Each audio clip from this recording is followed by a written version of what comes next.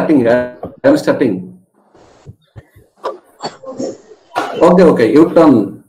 Very good morning to everyone present here. It's great.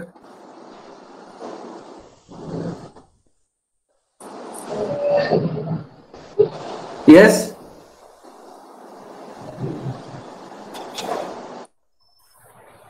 Take it to Mett.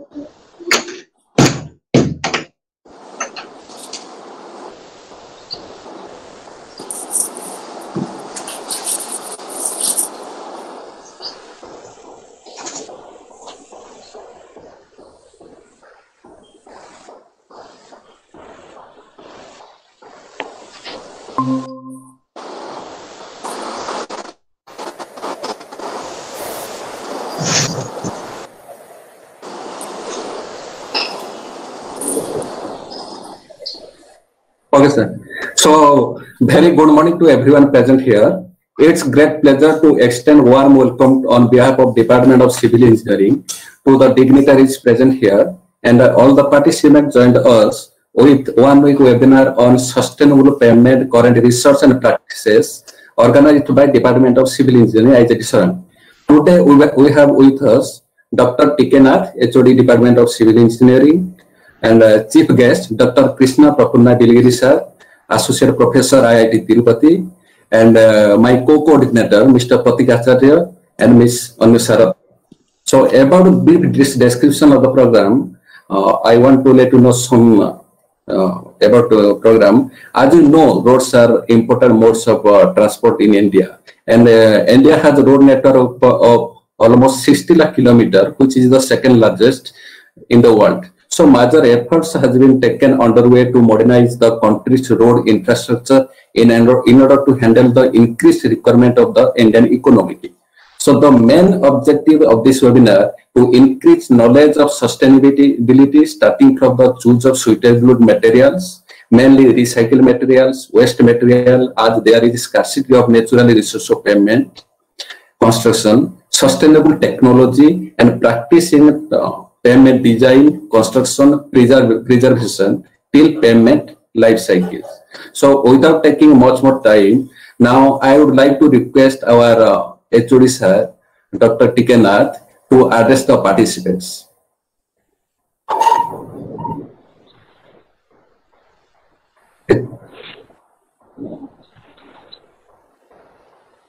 Hello.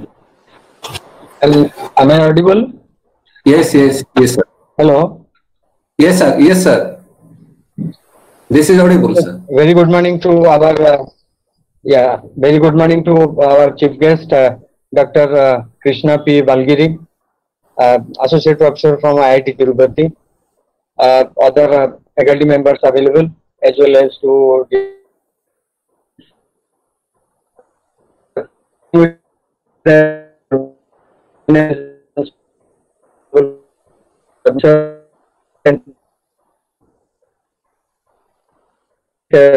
our chief guest.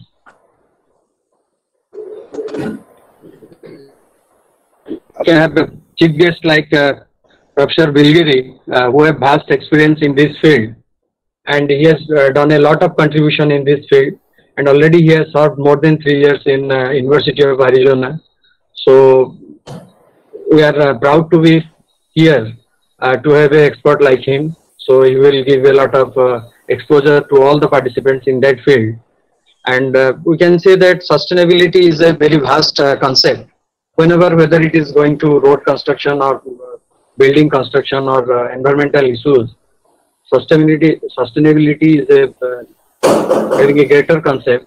Like we will go for low cost, long and less environment impact, less emission in life cycle of the structure, So, and cost analysis, so many things comes into a picture. So I will see that some aspects are being covered very nicely, because experts are here to explain all the participants. And I am thankful to Professor to give his consent to address all the participants who are waiting to listen him. Thanks a lot. Thank you. Okay, thank you, sir. And now I would like to request Professor Bilgiri sir to address the participants. Yeah, yeah. Good morning, everyone, and I'm hoping I'm clear, right? Yeah. Okay. Yes, absolutely clear. So, okay. Very good. Good morning to everyone. It is very heartening to note that we have a very good program that has been lined up for the next 5 days, including on the construction practices. And we have a very important aspect in terms of using the waste materials, and also the recent advances in both concrete and asphalt pavements. Which is good, which is bad, is not the question here. We try to understand which of them can actually help serve the purpose that we are looking for. And again, one of the other things that I thought we should really highlight is the maintenance aspect, because now you see the government also has taken an initiative to maintain the assets. That's something very important, not just constructing the roads, but also maintaining them for the next few years. And most importantly, as engineers and researchers, I think this is something important, that you also have one of the topics on quality control. So that's something important, and you cannot discount the fact that quality control plays a major role, not just in construction, but also in design. And we have to be very careful when we do the job. And that's how we can build the nation's roadway network. So that's the capacity building measures as well.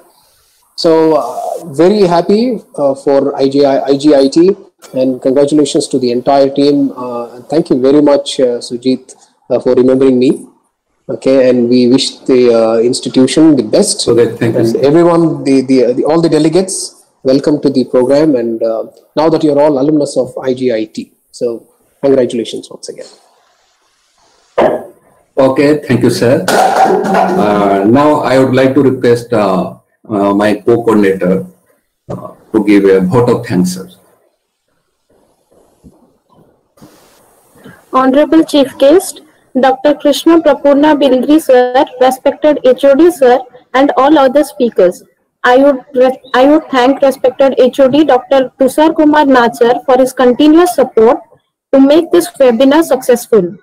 Our course coordinator Dr. Sujit Kumar Pradhan sir, who always motivated for this kind of webinar and extended his support to make this webinar successful. Lastly, I would thank Dr. Krishna Prapurna Bilgiri sir for providing his valuable time for this webinar. Thank you, sir.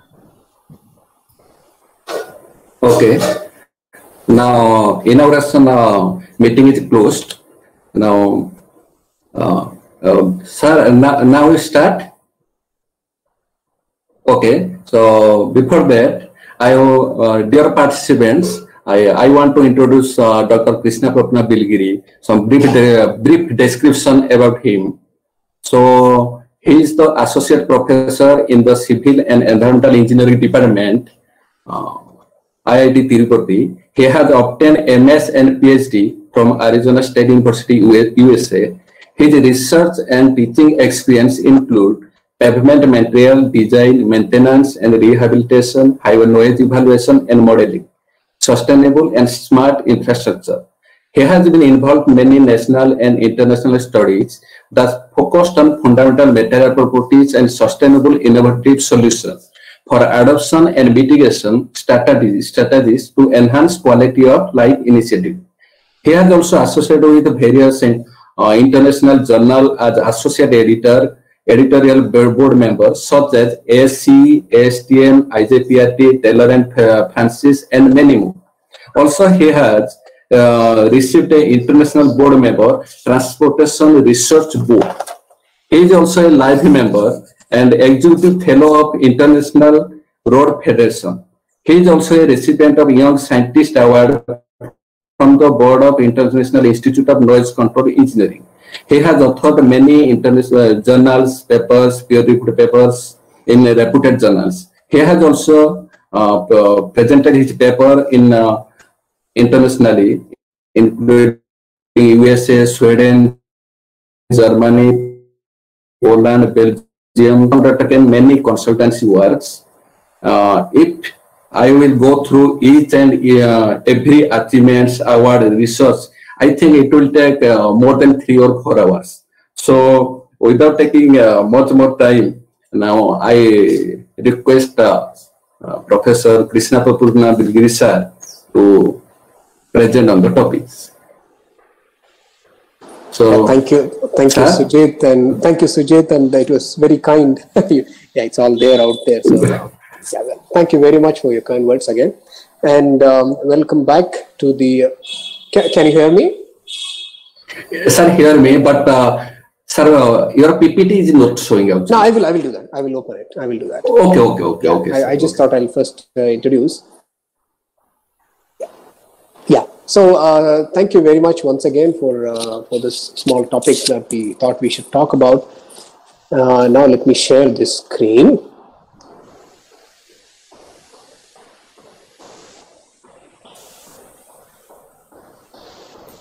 So you will see this. Yeah.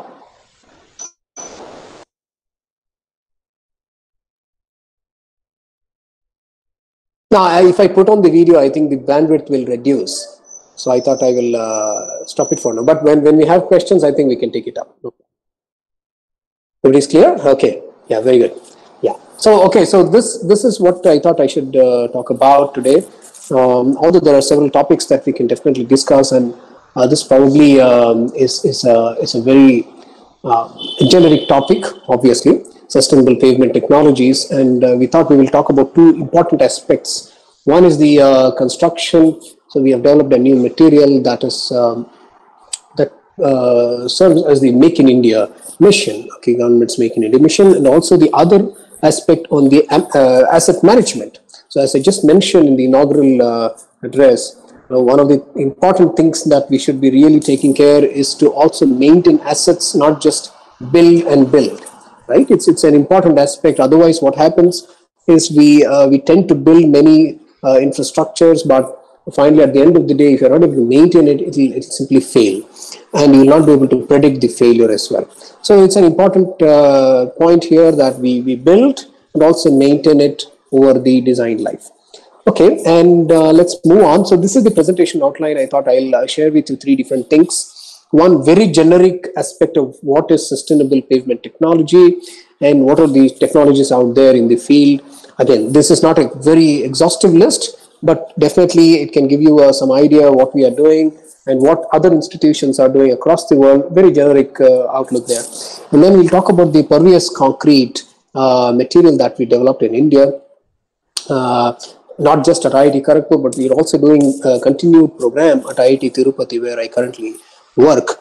And then we'll also share with you some of the ideas that you can take forward as part of your future research. I know there are a lot of faculty members also joining this this conference. So I think this is something where something that's important for future faculty plus the current faculty who are trying to do good quality research and take the infrastructure engineering forward, right? And then we'll talk about the asset management toolkit that we have been developing in conjunction with Andhra Pradesh State Road Development Corporation. And we will discuss something about what new technologies are there in the field and how are we able to utilize those. And then, very importantly, I thought I should also talk to you about where are we going with our own research area. Right, so the first thing that I thought, okay, and this is not something new to you, okay, and we have, most of you would have seen these kinds of slides across the spectrum. Very importantly, when we talk about the sustainable ecosystem, so there are several facets to it. One of the things that we are very interested, because this conference is talking about the infrastructure, right? So key infrastructure becomes one of the very important pillars for us in the sustainable ecosystem, and that's where we bring in that word called green infrastructure. So when we call it green, so there is sustainability aspect coming. And again, if I ask all of the delegates that are present, each of you will have at least more than one definition for sustainability. And some of you will say it's about quality control, some of you will say it's about material, some of you will say it's about energy saving, and then production, fuel savings, cost savings, life cycle analysis, and many other things, right? And use of probably alternative materials, marginal materials. So infrastructure, when you call it sustainable, then there are many facets to it. It's a multi-dimensional aspect. Then why are we doing all of these? We are trying to enhance the quality of life across the spectrum, and that's where as engineers, as designers, then we effects. Then we talk about the global greenhouse gases, global warming potential, GWP, GHG, and many other things, CH4, CO, carbon monoxide, and SOx, NOx, and many other things. So we are trying to build that, and transportation plays a very important role in this endeavor. Definitely, right? And why are we doing this? Because we have the resources. I keep saying this, and that's something important, and we need to really make a note of this. We have a very broad outlook of the country, but we don't recognize the fact that we have a very strong young workforce in the country. It's about 36 years. That's the average age of the country right now, more than 600 million people, less than that age. So we should be able to make utilization of that resources to the fullest extent possible. We need to harness that energy. Otherwise, we'll be really doing injustice to our own jobs. So to promote that smart solution, I think we need to be utilizing the resources in a very judicious manner, and then talk about all kinds of things that you see here. For example, I'll just take a pointer. So it's easy to, okay. So you have this e-service, and it's there all over. Now that all of us, most of us, I should say, have been at home over the last 6 months, and we have been utilizing the e-services. That's something very interesting, right? People were always apprehensive. How do I use internet banking and many other things? But now it has become the way of life. There's no other choice except to do it at home. And then waste management is part of the solution, right? Smart solution, and energy and water. And then again, when we talk about the transportation, we just talked about that. So you're looking at the mobility pattern, public transport, utilization of public transport, and then have lower GHG emissions, many other things. But this particular presentation talks about green and smart roadway infrastructure. When I say roadway infrastructure, pavement systems. Okay, we will not talk about the public transport as such. I'm not an expert in any of these for that matter, but I'm just saying, right, we have a large multitude factors that can create that aegis of the larger umbrella of sustainability. Okay, so that's exactly what we will talk about in this particular presentation. Now, coming to this sustainable transportation infrastructure and materials research, it's a global aspect. Okay, globally people have been doing this. There is nothing different that I do something and then some other IIT or some NIT or some other educational institution. Most of us have a common platform and common goal of achieving that sustainability, right? Okay, what is sustainability is a question. It's a debatable topic, but let's say, for the sake of saying, that we are talking about a green infrastructure, right? And we are emphasizing, because this conference talks about materials research and probably implementation to an extent. We have a continued research on sustainability, sustainable pavement technologies, and this is common across the world.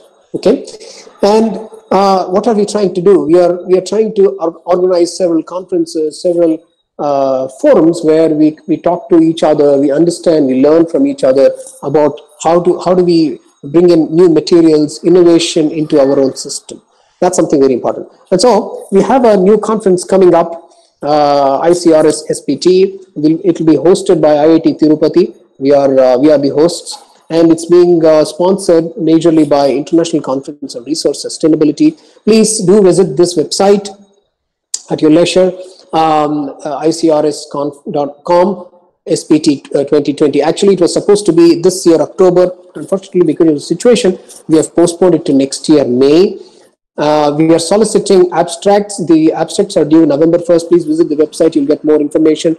And one important thing is, all the educational institutions in the country the top ones, they're all involved in this, and there'll be participants coming from at least 30 countries in this conference. And we are very fortunate that we have several research centers and institutes co-sponsoring the event, including the Central Road Research Institute, New Delhi in India, and then we have the International Road Federation coming up, then Recycled Asphalt Foundation. We also have the Andhra State Road Development Corporation, and many other things. So we are still in talks with several organizations in the country who can be co-sponsors for the event, and hopefully we'll be able to do that physically. Otherwise, we'll be missing out on something. There's one more conference that is also coming up on asphalt rubber, because I've been involved in this asphalt rubber research for the last 15 plus years now, and there are several conferences that have been organized across the world. 2006 in the US, then 9 in China, 12 in Germany, 15 in South Africa, and many other places. Okay, and we're also trying to get this conference to India probably in 2024. 2021 will be in Spain, so that will be in Europe again. So there are many sponsors there, and there are a lot of conferences. Again, we have also the TRB, Transportation Research Board Conference, and by the way, for our own conference, TRB is a co-sponsor as well. So you'll be very happy to also note that top selected papers will be published in a very reputed international journal called Resources Conservation and Recycling. So the whole theme of this conference is again on resource conservation and recyclability. So please visit the website, get more information on that. We'll keep updating that. Okay, and so a lot of collaboration. Again, IIT Bhubaneswar is part of the conference. I didn't mention this, and you all can take place. So.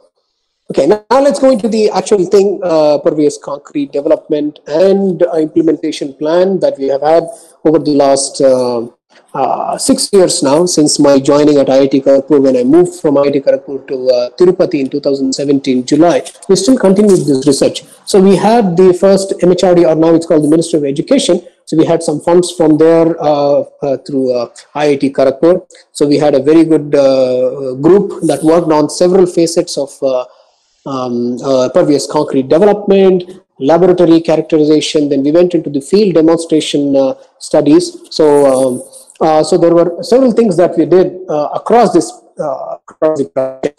Okay, then we will also share with you some of the things that I thought you can also try in your own labs and in your practicing field, right?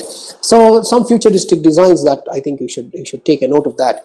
And some construction practices that are very sustainable, and what we have from our own experience. If there's nothing about bookish knowledge in terms of field practices, I think you keep doing the job and you start finding your own mistakes, and then you start correcting those. That's something important. Okay, so why is pervious? So we talked about the smart solutions, right? So when you talk about the system ecosystem, one of the pillars is smart solutions. We have the solutions, but how do we promote them? How do we use them? That's something very important. So to begin, to understand that pavement systems constitute about 30 to 40% of the urban fabric. So we come to the urban area now, okay, not going to the highways yet.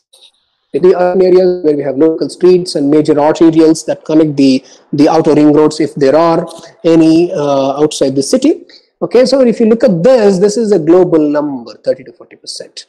Now, this could vary. In some of the cities that are really densely populated, you can also see that it could be about 50, 60, 70% also. Some of the cities in India too are very dense, and that's where the urban fabric has about 30 to 40% pavement systems. Now, what are we looking at? When you look at the sustainable ecosystem as a larger picture, you will see that there are a lot of changes that can take place in the pavement systems. You start constructing, you cannot just leave it there. I told you, right? We need to be maintaining those assets. Otherwise, we'll be doing injustice. Now, you've spent so much money, but then if you're not able to maintain those and manage those, I think you're not able to do the full comprehensive work. Now, there are two aspects due to construction. Not just pavement, but also other places, for example, buildings or even flyovers and many other things. Two things. One is the hydrological aspect, right? Wherein we have the precipitation falling, precipitation every year, annual precipitation that's there. Now, don't you think there will be a change because of this? Of course, yes. Because when you have precipitation, heavy rain, there is a lot of scope for water to run off, surface runoff. That's the flash floods. Now, there could be a chance where that can also go down the pavement section. Or let's say, for the sake of saying, ground, right? The groundwater recharge also can take place.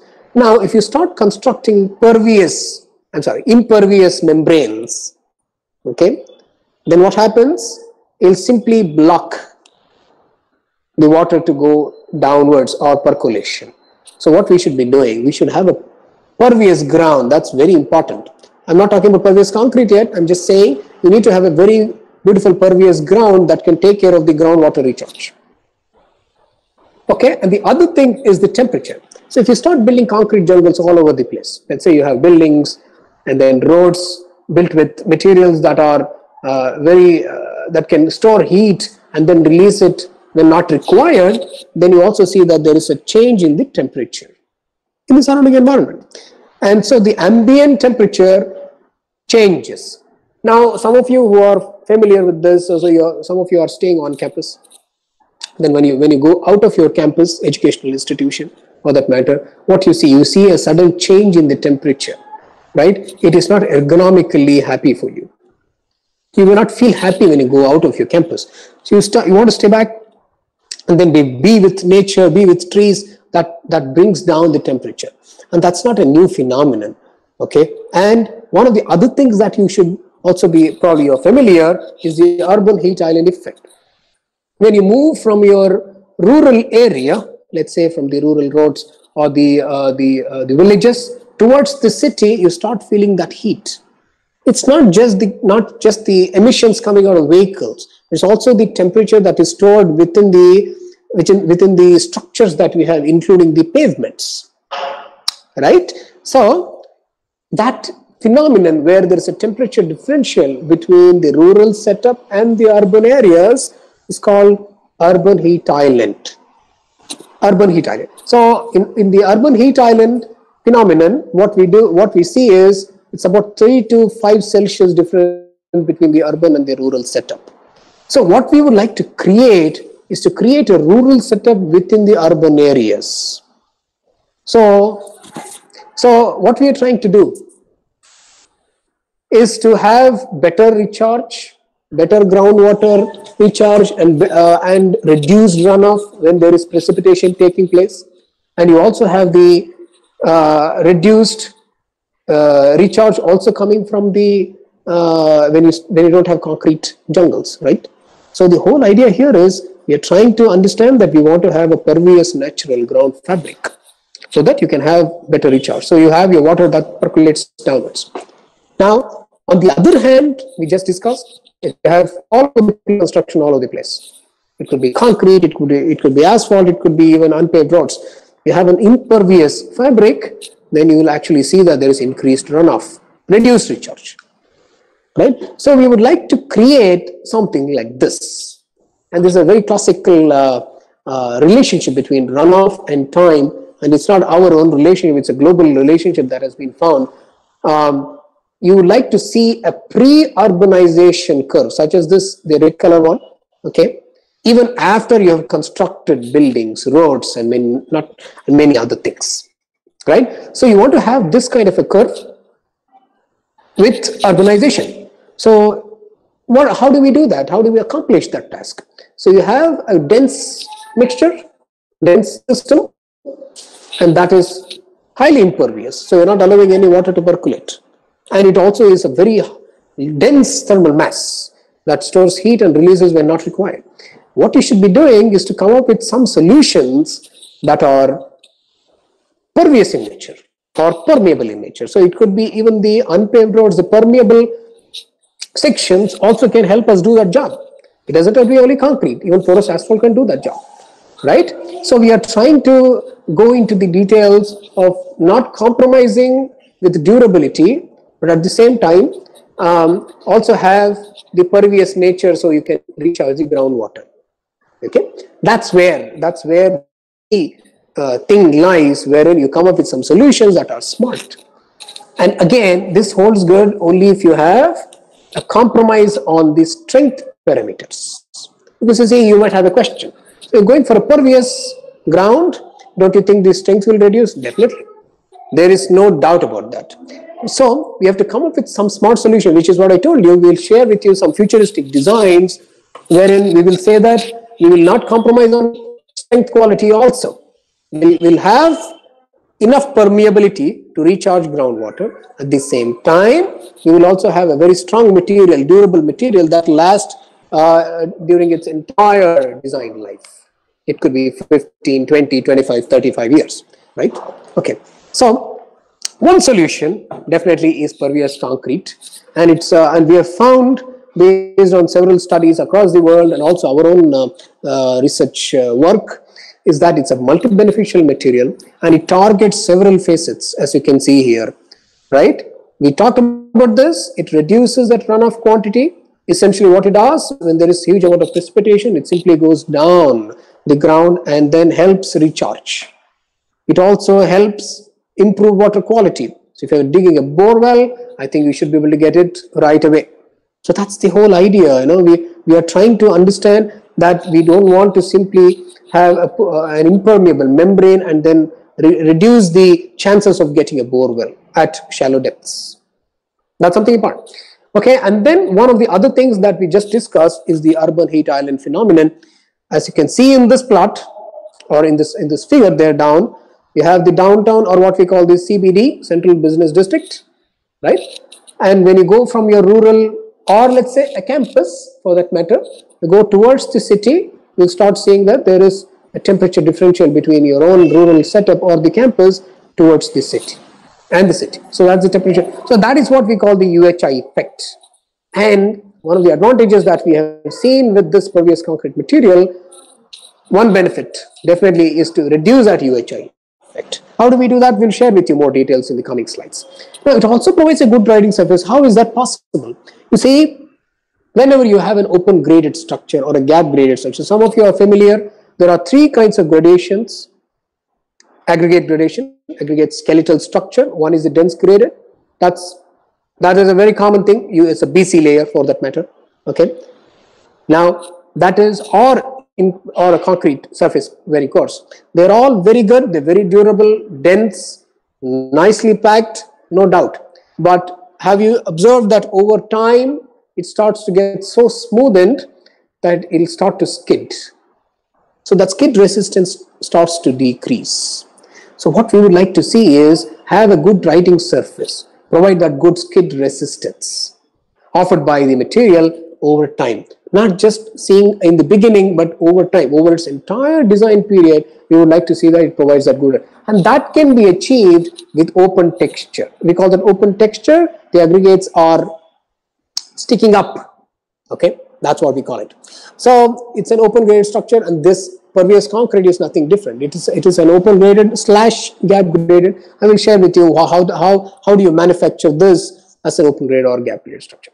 Okay, so multi-beneficial, so at least 4, and then there are other studies that have come up wherein they say that because of the high amount of air pockets in this kind of a material, we can also expect that the noise emanating from these sections are also lower. It's a quieter material, and that comes from the fact that the interconnectivity of the pore structure exists. We'll talk about that in a minute. Okay, and then when you look at this temperature differential, right, that is about the groundwater recharge, and then we talked about the UHI. So you see, it's not a new thing. It's there in Delhi, Calcutta, Bangalore, many other cities have experienced this, and I'm sure you people have experienced also. You don't have to look at the newspaper, you can feel it. It's something that you experience, right? And if you look at the temperature differential between two different pavement types, a black topping versus a white topping. Obviously, what happens with the black top, because it is black color on the surface, it simply starts to absorb heat. But there are good things with it also. I'm not discounting the fact. We are just talking about the temperature here. So if it's a white topping, the temperature is much reduced in the thermal mass because it's reflective, right? It's white color, so it reflects back. So obviously you people would wear light colored clothes during summer and dark colored during winter, That's what we are talking in terms of pavements as well. So these are the actual measured values at IIT Kharagpur when we check for the pavement temperatures, right? In Kharagpur, maybe some of you would have visited this place or have been living there. So you see the pavement temperatures can go until about 73, 75 also, with the ambient temperature, base temperature being about 50, 55 during summer, with sultry climate there, right? So concrete by far has been about 18 Celsius lower than the asphalt concrete. That's the surface temperature that we measured. Okay, this is the actual measurement that we did. And then we also did some work in the laboratory to understand that urban heat island I just mentioned to you. How do we check for this? You conduct thermophysical properties experiments such as specific heat capacity, thermal conductivity. I'm sure you can try it. So this is one of the other things that you people want to try as part of your research. Which kind of material has better thermal conductivity, better specific heat capacity, a good amount of emissivity, better albedo. So these are some of the terms that you might want to look at when you are trying to understand the thermophysical properties. So this was the first notice that was given to the Construction World magazine, where we started to do our own work, IIT Kharagpur, where we started to develop our pervious concrete material. Okay, now what is pervious concrete? So we talked about what solutions, what benefits does that material offer. Now what it is, that's very important, right? It's a special type of concrete. Now again, you see, when we say special type, there should be something special about it, some unique feature, right? And we still go with the same ingredients, and I'll be showing you another slide. You'll also see that it's not a sophisticated equipment that you need to use. It's just an addition of a new material, or probably a material that is known to you but have not been using for conventional sections. For example, why is it special? Because it has interconnected pore structure. Okay. So interconnected pore structure, and so it's a special material, and it has, you see there are two different colors that are there. One is the solid material, which is grain color, and that is the aggregates. They are the aggregates that are coated with cement paste, and that we put it in color. Now again, please understand that these images that you're seeing are the actual images that have been taken from X-ray microtomography and images, scanned images. So these are actual numbers, actual pictures that have been taken. We didn't create a graphic, please understand that. Okay, so you see that there are some green colored schematic, and that's the interconnected pores. They are the interconnected pores, and which are the ones that will help us have the water percolate through that conduit. That's what it is. So we had 100,000 images, okay, and we had to reduce it to a finite number so we could analyze. So one of our past students, Dr. Anush, who is now a faculty at IIT Bhubaneswar, he did this job for his PhD, and we found that yes, there exists that interconnectivity between the pore network, and that gave us confidence that there is something new with this material, right? Okay, and another schematic that you can see here, you see one other question that people ask us, because it is highly porous. So the numbers are as follows. You look at the porosity of this material, it's about 20 to 40%. That's the porosity. It's a very highly porous material, right?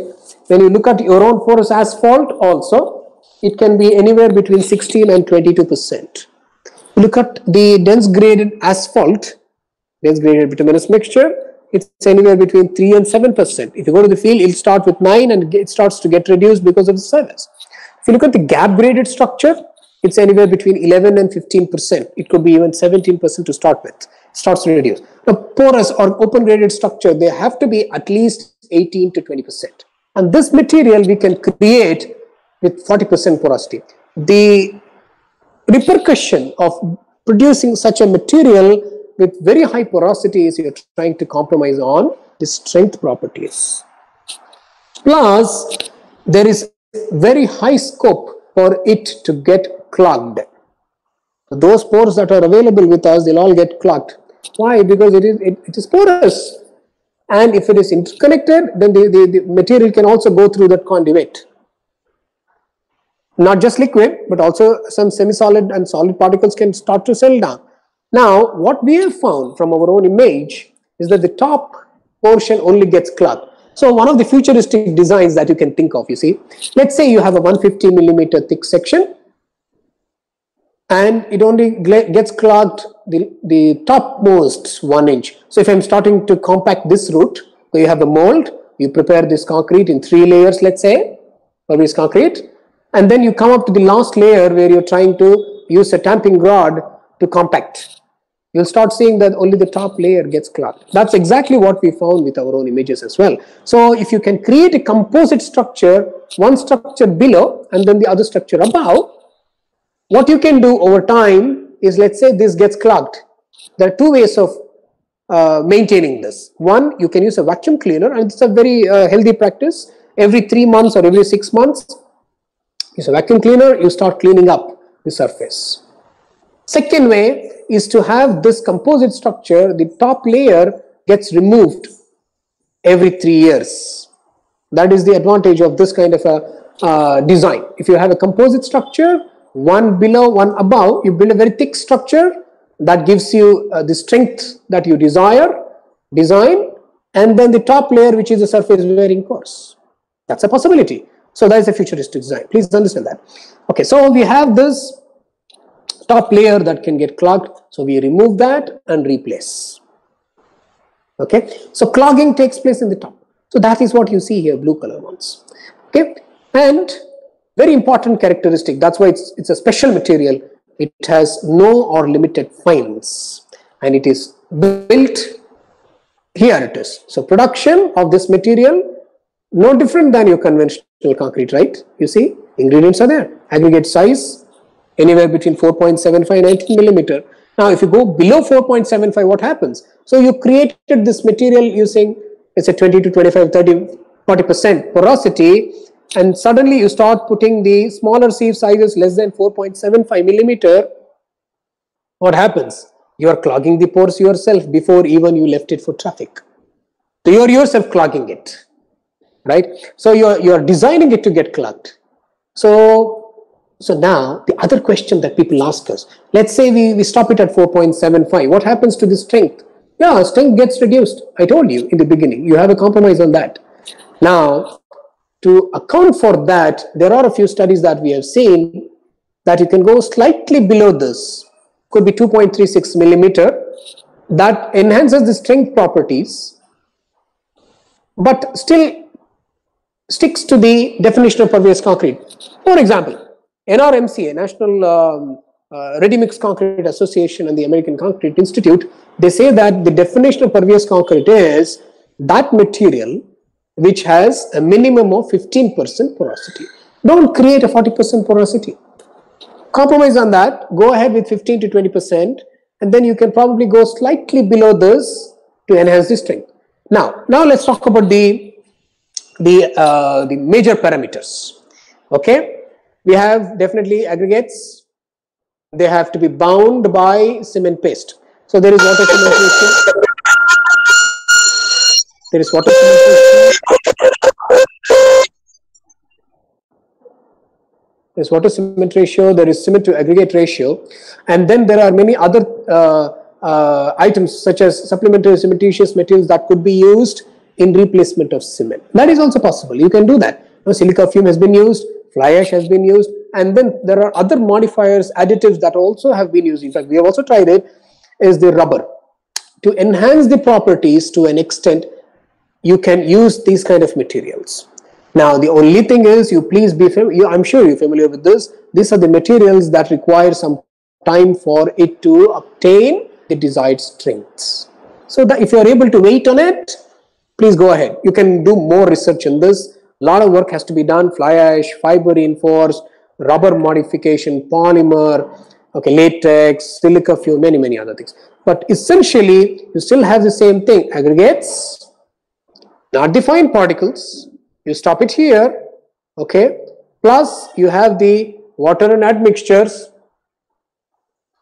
that you are using so that the material becomes workable for you, and it coats all of the aggregates, right? You need a cement paste, obviously, to create that mart. Then you have these cementitious materials that you could probably use. It's a good practice, so that you can reduce the amount, you can reduce the cost of the material, and also reduce the amount of cement, both and at one go. So that gives you the pervious concrete.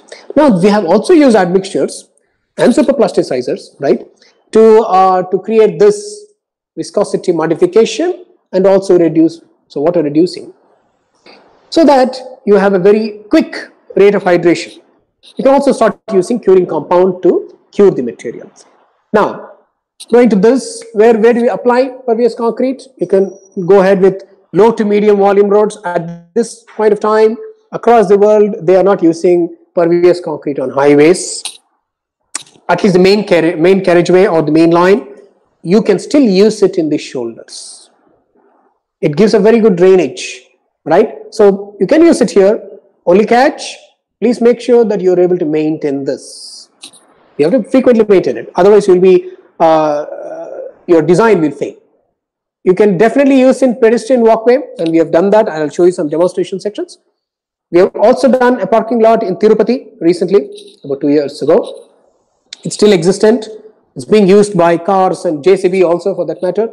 We can use it in medians. If you have colored aggregates in the vicinity, please go ahead, use that and create the pervious concrete. You can also create pervious concrete blocks. Okay, and then definitely low volume roads, local streets, small arterials, minor arterials for that matter, and then definitely in your parking area, residential localities. If you have a township, you can do that. In fact, we are going to do a small township very soon near Tirupati. We were supposed to do it, but because of the situation, we are not. So we are getting some good projects to enhance our own experience. Okay. Now, benefits discussed heavily before. So one major thing I thought I'll explain or discuss with you is you don't definitely need a side drain. So that side drain cost can be reduced if you have a pervious concrete layer on top of a very strong, or it could be a granular layer. You can have a strong layer also below. Only thing is you'll have to provide side drains here so that you can collect water. Otherwise, there will be no chance for the water to percolate downwards. Ideally, what we expect that you have a pervious concrete surface bearing course and then a semi-permeable membrane that goes down straight to the subgrade. So you can eliminate the side drains if you want to. That's major advantage, right? And then you can see a picture here. This is a pervious concrete. Take an actual picture, by the way. Pervious concrete and then adjacent, abutted by asphalt concrete, bituminous layer. You see there is water stagnation, right? And then we discuss all of these. Good skid resistance, very similar to porous asphalt, no doubt about that. Open graded structure, reduced water spraying effect, so you have that visibility, better visibility when you are riding. There is a speculation that it is also less noise here, okay, if you talk about the tire pavement noise, but then a lot of studies have to be conducted to ascertain that that's correct. Again, we talk about environmental. You can increase groundwater, reduce erosion, reduce flash floods, reduce first flush. Plus, if you are talking about the materials that you use, alternative materials, you can probably start using fly ash. You can start using rubber, so that reduces the burden on the environment. You don't simply burn off the tires in the field. So that's an environmental stewardship that we talk about. And then you talk about the societal impact. It reduces the UHI effect. Urban heat island. We talked about this, right? So better urban land use. So you're able to create larger area for your own pervious concrete instead of unlike the conventional pavement structures where you have to create the side drain. So you lose some amount, right? Land space can be well utilized in this case. Okay. Now, if you want to understand more about the pervious concrete, because I don't want to take much time on this, you can actually see that there were two state-of-the-arts that we produced. Okay, one in 2016, you can see Dr. Anush, who is now a professor at IIT Bhubaneswar. He worked at IIT Kharagpur for his PhD. So that was this was about his own PhD work. And we talk about here. This paper talks about different historical aspects, historical facts about how pervious concrete was developed, what are the ingredients, what are the strength properties and characteristics and many, many things. A recent publication by one of my other students at IIT Tirupati, Mr. Avishresht, and my colleague also is there, Prasanna, who is a faculty at IIT Tirupati, who works on hydraulics. So we have been advising Avishresht, and he is now developing a new form of pervious concrete. He'll be finishing within the next 3 months. In fact, he was supposed to finish, but the situation you people understand. So we are coming up with new and innovative, futuristic designs of pervious concrete. So if you want to understand the sustainability aspects such as clogging phenomenon, material characterization, advanced, and then environmental aspects such as the LCA, life cycle analysis, or let's say GHG emissions, please download this paper and review it. Okay, it's a very new one, latest, in fact, 2020, just last month that we published. Okay, now let's go into where we started with all of this pervious concrete, and where are we right now. So it started off at IIT Kharagpur under the Future of Cities mega project. Okay, thanks to the management and several other researchers who worked on this. Okay, and one of the several modules that we had this pervious concrete. So we were trying to develop pervious concrete mix designs, mainly targeting 3 things. 1, hydrological, structural, and thermophysical. 2, we wanted to understand whether we are able to implement this in the field and demonstrate that our product is a good one. Number 3, we wanted to come back and recommend that there are a few mixtures that are top quality and they can be used for certain applications. So these were the 3 important aspects, 3 important tasks that we undertook within this project.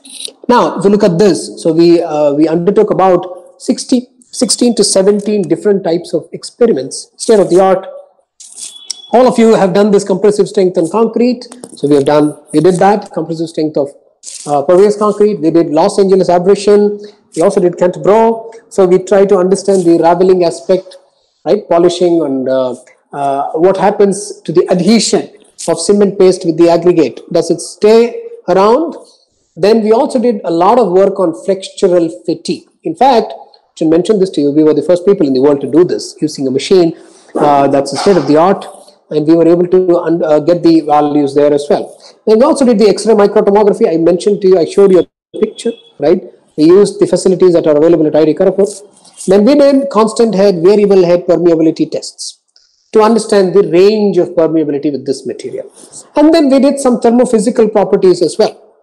So we characterized the material for its thermophysical properties such as specific heat capacity, thermal conductivity, emissivity. Now let's look at some numbers that we actually got. Okay. When we talk about the compressor, again, if you go back to this state of the art, you should be able to get many values, but I'll just give you some ranges that we got.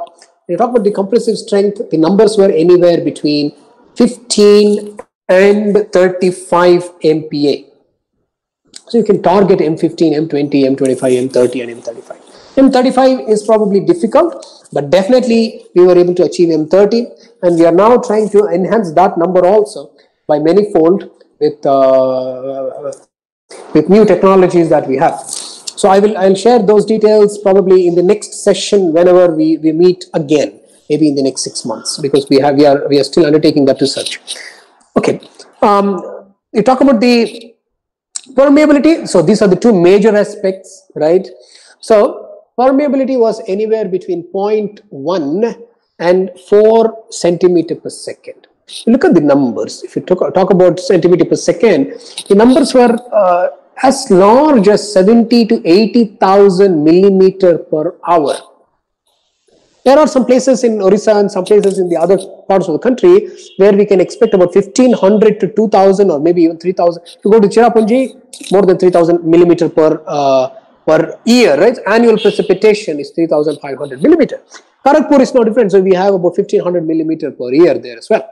So this number that we got permeability with our pervious concrete was anywhere to the tune of 60 to 70,000 millimeter per hour, not year, hour, millimeter per hour. So we were able to get that permeability. So it's a very intense permeable material. That's something that you should be aware of, and because of the interconnected pore structure, that was possible with us.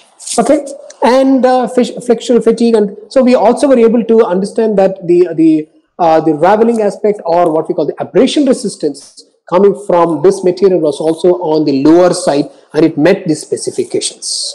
And thermophysical properties, I'll share with you some details later. Okay, now let's talk about the three different studies that we did, construction demonstration. So I'll not talk about how we prepared the samples, because all those things are available in several publications that we have done. So you can go there, and then, but probably I thought I should share with you some sustainable construction practices. Right, one section, the first section, in fact, that we did in the country was on campus IIT Kharagpur in Kendriya Vidyalaya. It's a school there. We got about 30-meter long section, and what our good friend Anush did was he had about 54 combinations of pervious concrete. What we did, we boiled that down to 18 sections. Okay, and that came about because of the statistical study that we did. We could not test. You see, it's not economical to test all the 54 mixtures. It'll take about 10-15 years to do that. Right. So statistical experiments that we conducted, factorial experiments, and the Teguchi method that we adopted, we boiled it down to 18 mixtures. So finally, we had 18 combinations. If you recall from the slide that I shared with you, it is the range of aggregate sizes are anywhere between 4.75 and 19 millimeter. You see that it could be a binary, it could be a ternary, it could be a quaternary gradation. So 25% of each of the four, or you can have one single gradation of 4.75 millimeter. That helps us get higher porosity, but then you might be compromising on the strength characteristics. So he came about with 18 combinations at the end of the day. And then when we wanted to build the test sections, we said, okay, we'll take the top 6 out of the 18. So finally what we did, we had 6 combinations, and we had 3 replicate slabs, each of them being 2.5 by 3.5 meters. That was the slab dimension that we had. And we had 18 slabs. So 3 slabs per mixed type, 3 times 6, 18. And I'll share with you more pictures later. Okay, so the final design was like this: pervious concrete layer 150 millimeter on top of a fine sand layer, which was also a semi-permeable membrane. Okay, and then we had the subgrade. So natural soil subgrade, we didn't change anything of this. So we actually brought in the fine sand layer. Now, one important aspect is, if you are building a pervious concrete, make sure that you have a semi-permeable membrane.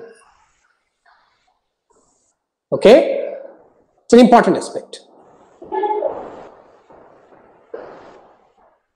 Okay, so pervious concrete layer, and then on top, below that there is a semi-permeable membrane. Below that you have a subgrade. Very important. You have to have a semi-permeable membrane, otherwise you'll not be able to get that water recharge going down. Now let's talk about this. Let's see where we had. So this is the the stretch that we got from IIT Kharagpur, a 30-meter long stretch, and we have a 3.5 meter width of the section, right? So this is the stretch that we got. Then what we did, we removed the soil subgrade. We were trying to prepare the surface, very important, correct? So we went all the way down to about 16 inches. That's something important, please understand. So 16 inches down, and then we found the natural soil subgrade that is already there. So over the last 50 years, they've been actually filling that natural soil subgrade. It's a campus, they've been filling it. So we went all the way down, and you see this is a top fill material, then it kept on going downwards. So we removed until then. Then we compacted, as you can see in the next slide here, you see 1-ton manual roller that we had. Okay, so we compacted that, soil was compacted, as you can see here. Okay, then you can see our own friend, good friend Anish, who was collecting the samples, soil samples, to check for 3 important properties: density, moisture content, and CBR. We needed this to understand that the soil subgrade will not deform under the loading of the slab by itself. So slab weight can also help in deformation, right? That's an important aspect. So please make sure you check for your soil properties as well before you start placing your pervious concrete. Okay, now next layer, as I mentioned to you, is fine sand layer. So that was about 75 millimeter, and that was also compacted, as you can see here, being compacted there. Okay, final product. The pervious concrete, the first slab starts here, last slab ends here. 18 slabs, 3 replicates, 6 types of mixtures, 6 times 3, 18. Now there is one small slab here that you are able to see, I'm sure. That is not a pervious concrete per se, because what the contractor wanted us to do is to build a control section, and that was an important aspect too. Now whenever we have this pervious concrete, we wanted to have a control mixture which was not pervious concrete, because we had all kinds of sieve sizes that we had, and then we created a mixture, we placed it here to make sure to understand the contrast between the pervious and non-pervious concrete. Okay, so we had this 18 slabs there with this control. Now another view of the pervious concrete section, and this was basically placed to utilize this for bicycle parking and scooter parking, two-wheeler. Here is a chronology of the sections that we built. Okay, so we had this compaction, then we collected some samples. We also collected pervious concrete cores from the field. Okay, so and then you can also see our friend curing it using curing compound. Okay, now let's go into the performance aspects. So in July 2017, so in June 2017 we built that, exactly about 3 years ago, 3 years plus, when Anush was finishing and I was leaving for IIT Tirupati. Okay, so we had these sections built in June, and then in July we had about 55 hours of incessant rainfall in Kharagpur. Some of you who are familiar with Kharagpur, it can rain for 2, 3, 4 days continuous.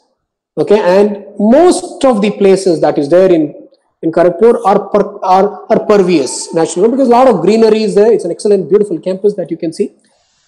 But this particular place, not even a small drop of water stagnated, except for some, the sand particles or the soil particles came and stagnated. Otherwise, this portion also was fully permeable. You can see that here, you see, not even a single drop of water stayed there. Right? Okay. Now, I mentioned to you, there's one slab which is not pervious concrete, that got inundated. All the others were free, no problem. Fully permeable, water went through downwards. You can see here, water. So it was taken during rain. You can see that here, right? Okay, in January 2018, when there was no maintenance according to that, some portions got clogged. I mentioned to you, if you don't maintain, that's what happens. Okay, and July 2018, still being used at that time, but you can see that grass has started to grow around. Okay, very important to understand that you have to maintain. Otherwise, you'll start seeing, plantations going around. Because it's a porous material, what happens is you can start seeing the plants grow from bottom up. Grass can start going bottom up. So make sure you maintain this section very well. Anyway, now I mentioned to you that some thermophysical properties that we measured, and see that this material, pervious concrete, stands out because its specific heat capacity, higher the better. So it's much higher than even the conventional Portland cement concrete and the asphalt. It's a good sign. Similarly, thermal conductivity.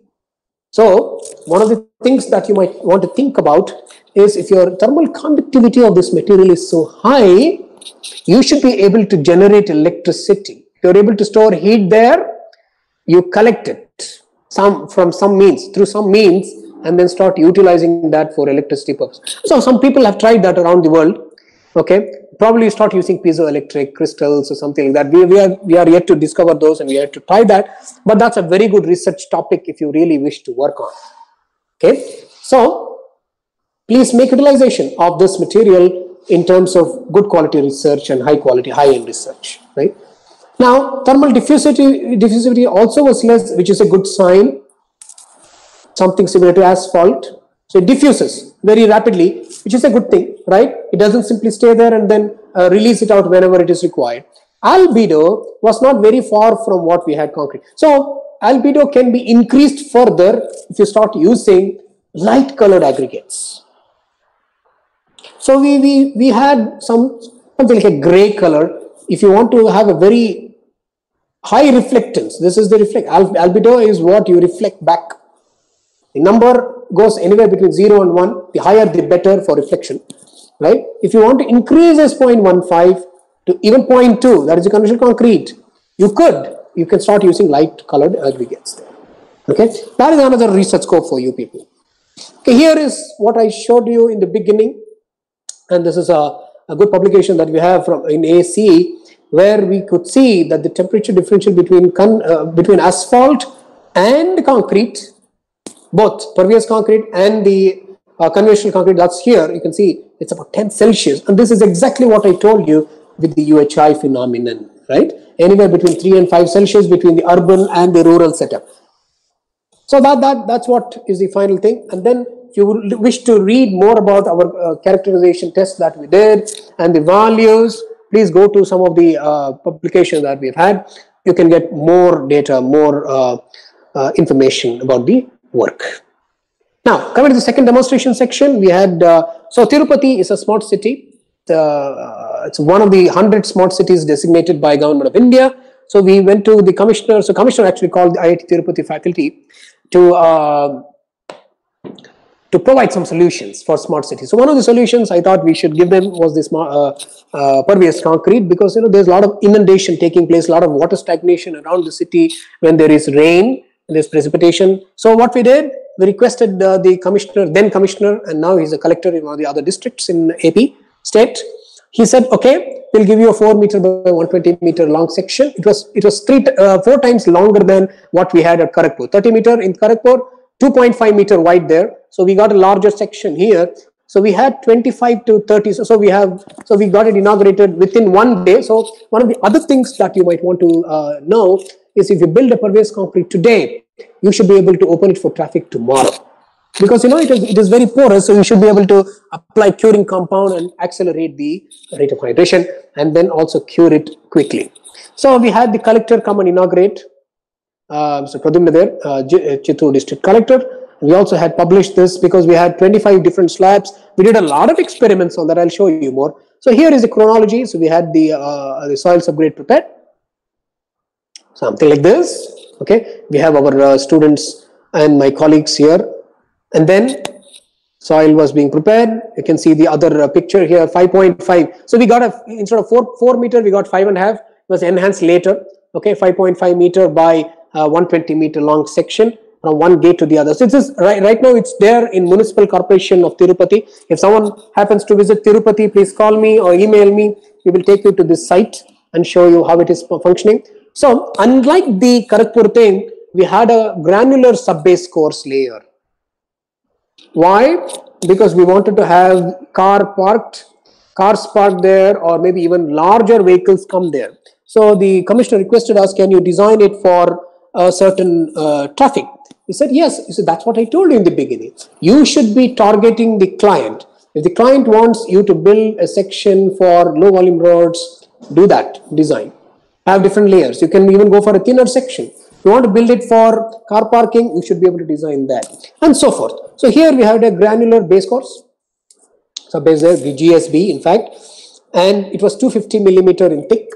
Okay, and then we also built a small test section here, okay, on the same campus, and we embedded pipes below this GSB so we could collect water here in these sites. That's what I told you in the beginning. If you want to check for its water quality and how does it percolate, you can do that with your experiments in the field and in the lab. So here it is, 15 centimeter again, pervious concrete on top of the 25. Now, out of the 6 top in that we got in Kharagpur, we chose the topmost, the best one, the ranked number 1 here in Tirupati. Just wanted to try with only one kind of a pavement type, and that was 15 centimeter upon 25 centimeter of granular subbase there, and then we'll come back to subgrade there. And then we also had some test sections, 1 meter by 1.2 meter in fact, the 4 test slabs. When this became our lab in the field, okay, we also had pipes embedded within this. And then now you see the chronology. So we had the GSB layer, no sophisticated equipment. We used the in situ mixer. We used super plasticizer, obviously. Okay, and then we built alternate slabs. And you can see a plate vibrator being used to compact. Now, one very important construction practice, if you are using a plate vibrator, unlike the screed for vibration and compaction, our suggestion is please use this plate vibrator and run it only once. So if it's a 5 meter long slab or a 4 meter, within 60 seconds you should finish your pass. Otherwise, it'll start to get clogged. Even the cement paste starts to go down. Something very important aspect. Please remember that. Right? Okay. Now, so you can see that here. This is the slab that was being built, and one of our students there. Very happy looking at the new thing. Like a lot of people came there to look at. So you can see a lot of alternate slabs being built, and we finished this entire 120 meter stretch within 1.5 days. Just 1.5 days, and we were successful in finishing it. So here is the final thing where we had yeah. So I'm sorry, I had to put the plug in the charger. Yeah. So we had this cured within 1.5 days, and then we had the collector come and inaugurate there, right? So more than 25 slabs, each of them being over 5 meter by 4.5, something like that. Okay, equally placed. And then you see here, we are using cars, our own cars. My colleagues came there. In fact, IIT Tirupati director was there. So if you wish to see how we constructed the chronology, please go to YouTube and then just type in sustainable pervious concrete IIT Tirupati. You should be able to get a full video of about 5 minutes, which we uploaded on the YouTube. So you will see that we had the chronology of the building of this, right? Okay, and then out of 25 slabs, after 1 year of service, we saw that there were about more than 50%. So about 60% of the slabs. When I say 60%, approximately 16 out of 25 slabs had still excellent permeability. When I say excellent permeability, the numbers ranged between 0.5 and 2 centimeter per second. They're still existent. Okay, this we did it in 2019. We took the readings. This year we could not do it because of the lockdown and many other situations. And then most of them were good in the next 50%, fair, and only 3 slabs out of 25 were poor because during construction, so that's what I told you, should be very careful with water cement ratio. That's a good construction practice. Quality control is don't go beyond the water cement ratio of 0.33. So there is a magic number, 0.32, 0.33. Okay, so the number water cement ratio can vary between 0.27 and 0.45. The magic number anywhere between 0.32 and 0.33. So that is what we have been using, and we were successful. If you use slightly more in one of the slabs, this is what happens. The cement paste also starts to clog the pores. Very important to understand that. Okay, so here are the numbers that we actually got. Average compressive strength 21. So we targeted M20. We were able to achieve M21. 25 also was there. So it's the average value of all the 25 slabs. Porosity 25%. So we targeted 15. We were also able to see some of them which were 40%. 40% porosity also was available. Infiltration rate 0.11 to 0.32 centimeter per second. If you just calculate, you'll get a humongous amount of number. Huh? So please, if you calculate millimeter per hour, they are very, very large. Maybe 10,000, 20,000, 30,000 millimeter per hour. So they're very big numbers.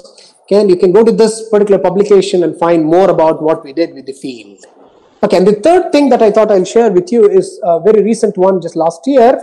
IIT Tirupati campus. So we have a campus coming up, 550 acres plus campus, a green campus. Right now we have a transit campus. We call it, it used to be called transit, now it's a permanent thing. This leads to the national highway. Okay, so we have solar panels all over. So that is the one which is providing us the electricity. It's a sustainable campus there. A lot of greenery around.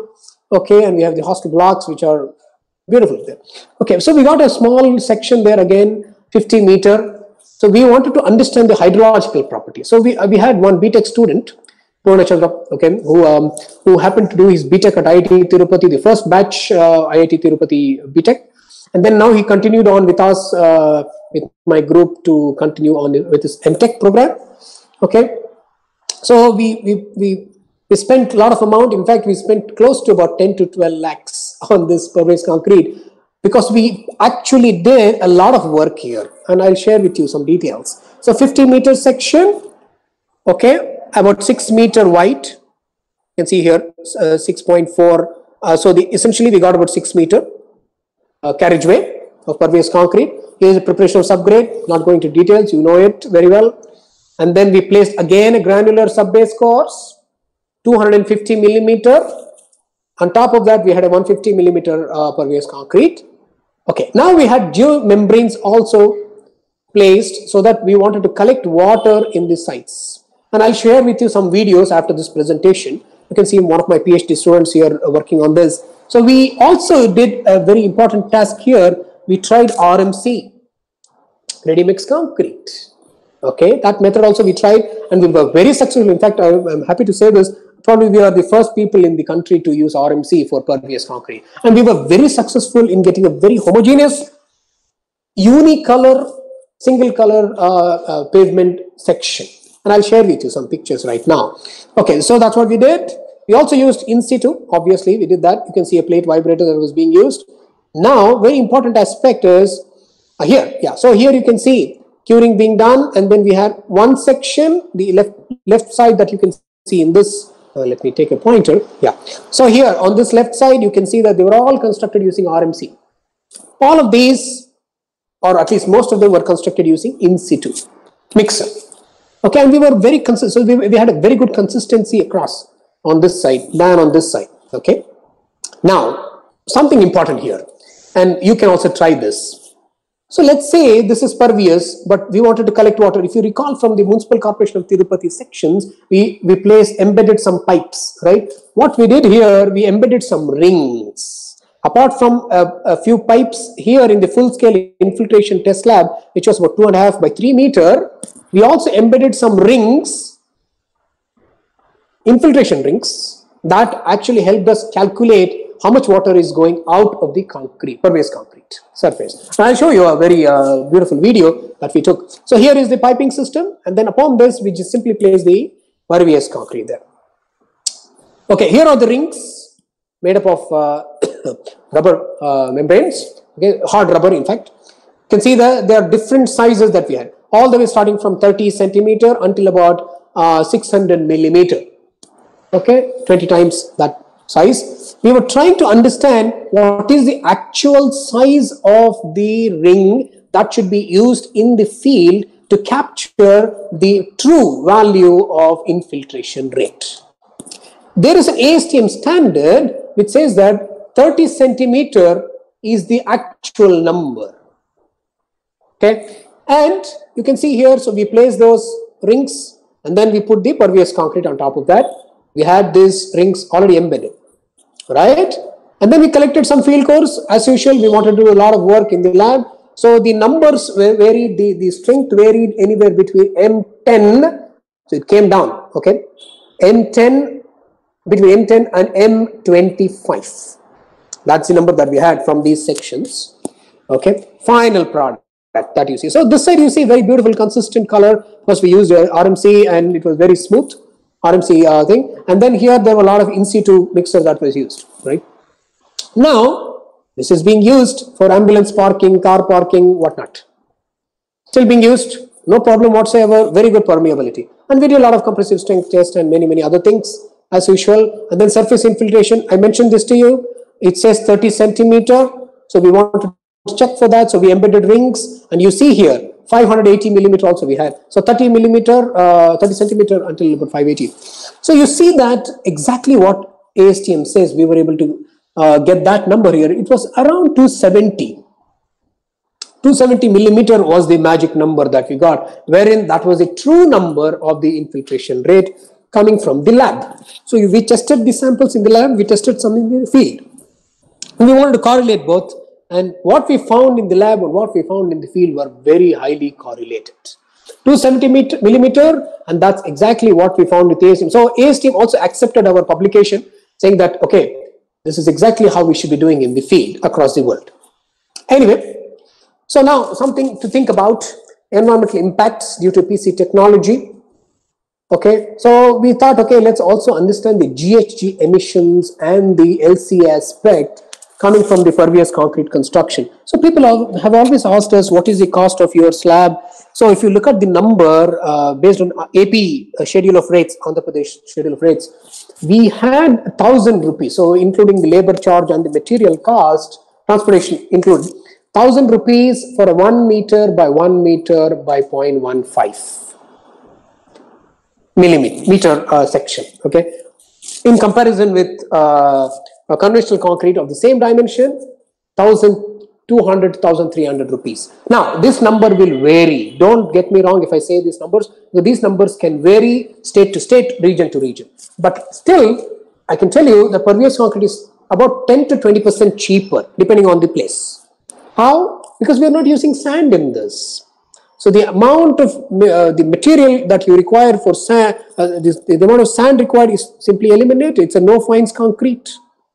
So where is the actual cost coming then? It's coming from additional cement paste plus super plasticizer. So if you are able to come up with a new innovative material that doesn't require super plasticizer, then I think you can even reduce the amount further per slab. Okay, so now let's look at something that is slightly advanced in terms of understanding assessment, life cycle analysis, impacts. So what we did, so this is a published document. You can go to a paper. I'll share with you that if you wish. What we did, we went to our own construction contractor who did the job for us in Tirupati. So we compared the in situ mixing versus the RMC. So we wanted to check what is the GHG and embodied energy coming out of this. So look at these numbers, RMC versus in situ, pervious concrete, Portland cement concrete. Okay, you see the numbers here. It's about 50 into 10 power 3 megajoules per kilometer. Pervious concrete versus PCC. It's a big number. Please understand. 50 into 10 power 3. Right? It's a big number, 50,000. Megajoules per kilometer. It's a big number. So please understand that you can actually reduce the embodied energy because of this. And these are actual numbers. We simply did not calculate using a software tool. No, we did this based on the inputs received from the contractor, the amount of material he used. We were there to check for that, not just getting the numbers. It's not a secondary source. So we went there, we collected the data. Now, if you look at the carbon, GHG emissions, that also is reduced. It's about 6 to 7 into 10 power 3 kg CO2 equivalent per kilometer. Now, if you look at the lane kilometers that we have, so when Mr. Sujit presented in the beginning, 66 million lane kilometers in the country, right? That's second largest in the world after the US. You see, if you calculate that, I think you are saving n amount of money. And I'll share with you the next slide. So if you go to this publication, you'll get to know how did we calculate all those things, right? In situ, slightly reduced because there is no transportation cost. It's all made in situ, right? Okay. Now, this is the 3% difference there, which is still substantial for us. Okay. Now coming to the financial implications. Cost, overall cost, not the initial cost. Okay. Please note here, between in situ pervious concrete and RMC, we are looking at RMC versus in situ. In situ pervious concrete, in situ Portland cement. You can see that 3 into 10 power 5 rupees per kilometer saving. That's substantial. Please understand. It's substantial. Now, if you look at our own pervious concrete in situ versus RMC, okay, I'm not advocating any method. I'm just telling you these are the differences that we got based on our calculations. You don't have to literally say that, okay, this is the best, this is not the best. No, that's not what I'm trying to tell you here. Please understand. Please note that. We are only telling you that there is a difference of about 7 to 8 into 10 power 5 rupees per kilometer between in situ and RMC. And we were also able to achieve a smooth finish with RMC, much more good quality, and then faster construction and unique color. Consistency was very good. Now, the quality control is the key thing here. So, as there is a quality control talk coming up sometime this week, you should also appreciate that quality control here also is a major input in getting these numbers. So, we only did the cradle to gate. when you say gate, until the placement. There is another approach which we call cradle to grave, which will tell you after the service is over, 12 to 15 years or maybe 20 years. That we cannot do it right now because we haven't seen a section in India that has lasted for 15 years yet with pervious concrete. So we have to wait on it. We can accelerate the process probably, and we are trying to do that, and we will get you the answers within the next 3-4 months very soon. So if you please go to this publication, you should get more, but still 4%, right? RMC 4% lower than that. Now, some futuristic designs for you. Okay, before I stop this about pervious concrete, you can go with 2-layer, something for you to think about. You can start using geotextile to collect water, so this will arrest. So you can collect water here. It can also prevent some cracks coming from bottom up, right? And then you don't need to provide any slope, 0% slope. That's an advantage for you. So drainage can occur. And we also tried this. We've already tried the pipes below the sub-base layer, below the pervious concrete. You can also try that. Try it out. It can become water recharging stations for you, water harvesting. So that's what the government wants us to do, and something that's important that we should definitely do it, right? Okay, so these are some of the places where you can apply. Low, medium parking lots, shoulders, medians, berms, pathways, the residential streets. We have tried all of these. In fact, I should say, except for the driveways, we are trying that very soon. And then composite structures, 2-layered, could be something else. We are trying that also. It could be a drain cover that you see for footpaths, right? Okay. Now, last thing, another 5 minutes about the management thing, what we are doing, and I'll share more details probably in the days to come. Again, maybe another session on asset management. So what we have been doing is to, okay, so the first thing, there's a big state of the art that we recently published just last, a couple months ago, I should say, a very recent one. One of my other students, PhD students who's working on this pavement asset management.